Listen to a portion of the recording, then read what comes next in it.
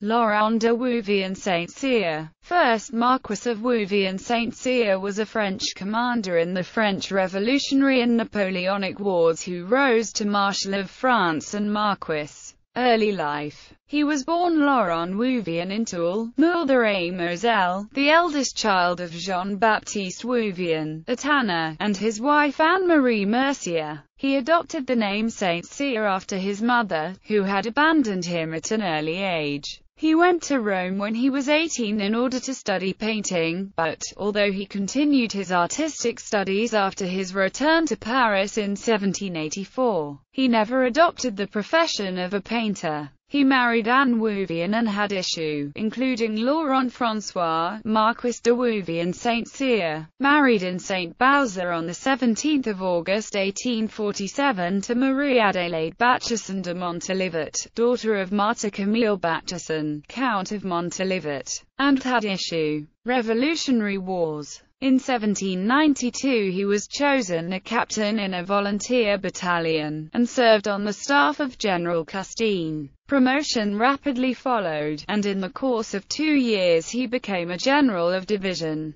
He commanded the Centre Division of Jean-Victor Marie Moreau's army in the Rhine campaign of 1796. Aiding in the celebrated retreat from Bavaria to the Rhine. In 1798 he succeeded André Masséna in the command of the Army of Italy. In the following year he commanded the left wing of Jean-Baptiste Jourdan's army fighting in Germany. When Jourdan was succeeded by Masséna, he joined the army of Moreau in Italy, where he distinguished himself in face of the great difficulties that followed the defeat of Novi. Moreau disliked Saint-Cyr for his sense of righteousness and incorruptibility. Rumors were soon spreading that Saint-Cyr was a bad bedfellow. Moreau also accused him of not supporting his brother generals, though General Ney and Davout often thanked him for support after battles. When Moreau, in 1800, was appointed to the command of the Army of the Rhine, Gouvion Saint-Cyr was named his principal lieutenant, and on 9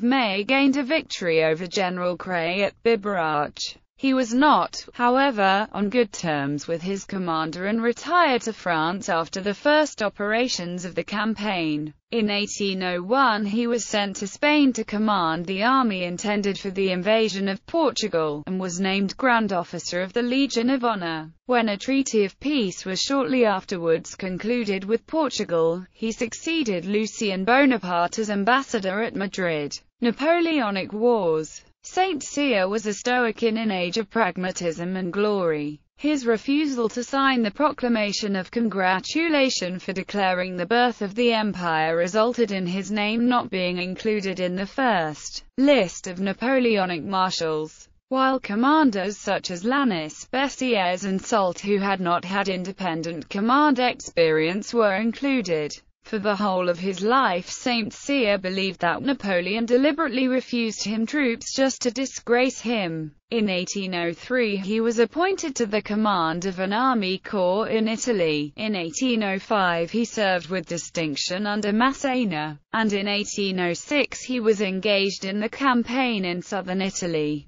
When he returned to Paris to protest his treatment in Naples, Napoleon sent him back to his post on pain of death. He took part in the 1807 campaigns in Prussia and Poland, and in 1808, in which year he was made a count. He commanded an army corps in Catalonia, but, not wishing to comply with certain orders he received from Paris, he resigned his command and remained in disgrace till 1811. He was still a General de Division, having been excluded from the first list of marshals. On the opening of the Russian campaign, Saint-Cyr received command of an army corps, and on 18 August 1812 won a victory over the Russians at Polotsk, in recognition of which he was made a marshal. The Russians, under Barclay de Tolly, were burning everything as they retreated back towards Moscow, and had just burnt nearby Smolensk. It was just prior to the victory at Polotsk on the banks of the Daugava River, however, that Oudinot was wounded, and thus Saint-Cyr assumed his command. In October 1812 Saint-Cyr was driven out of Polotsk. He received a severe wound in one of the battles during the general retreat. Saint-Cyr distinguished himself at the Battle of Dresden and in the defense of that place against the Allies after the Battle of Leipzig, capitulating only on the 11th of November, when Napoleon had retreated to the Rhine. In this year, Saint-Cyr's relation with the Emperor warmed as Napoleon commented that Saint-Cyr had no match in all of the Marshallate and was the equal of Napoleon himself in defense. On the day he received his long-overdue baton, he wrote a lengthy letter to his wife, and true to his character, he devoted only one line to his promotion. Last years. On the Bourbon Restoration, he was created a peer of France, and in July 1815 was appointed war minister, but resigned his office in the following November. During this appointment he tried to assist longtime friend and fellow Marshal Ney by providing him a jury of 4 other Napoleonic marshals,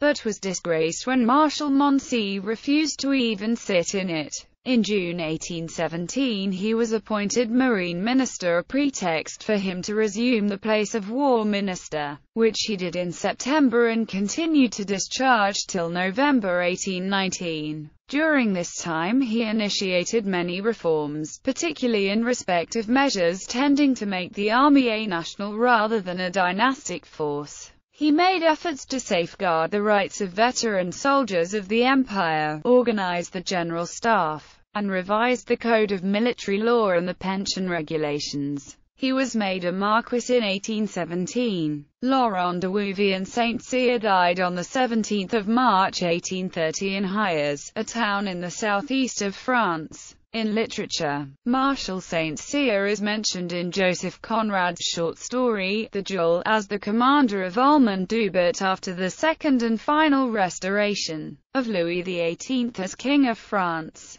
Writings. Journal des Opérations de l'Armée écoutée de Catalogue en 1808 à 1809. Mémoires sur les campagnes des armées écoutées de Rhine et de Rhine-et-Moselle de 1794 à 1797. Mémoires pour servir de l'histoire militaire sous le Directoire, le Consulat et l'Empire.